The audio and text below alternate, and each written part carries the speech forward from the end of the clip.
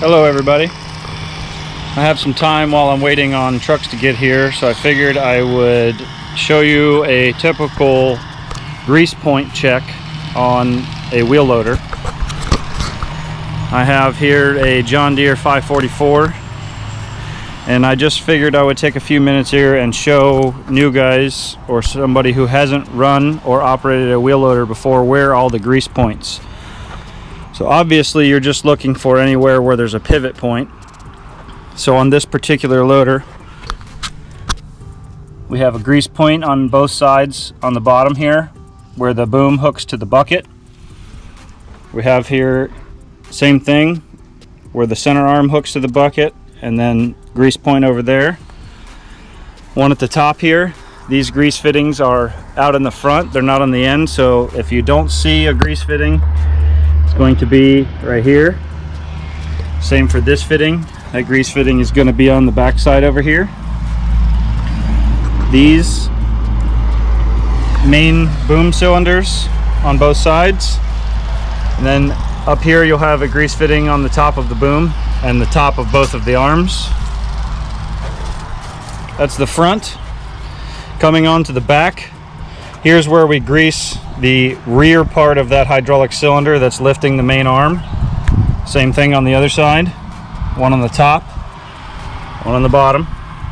One's for the main arm, the other one's for the hydraulic ram, the bottom of the ram here. Then coming to the center of the loader, we're going to have a grease point at both of the connections here, the center pin and the center pin. We're also going to have grease points at all of the hydraulic ends, so back and the front.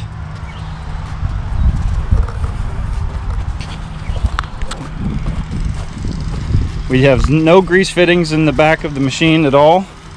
And then I just wanted to come over here real quick and show you the same on the other side. 1, 2, 3, 4 is the back of the cylinder.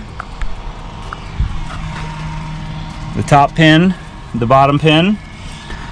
Every once in a while you can throw a couple pumps of grease in the drive shaft links here if it has a Zerk fitting on it.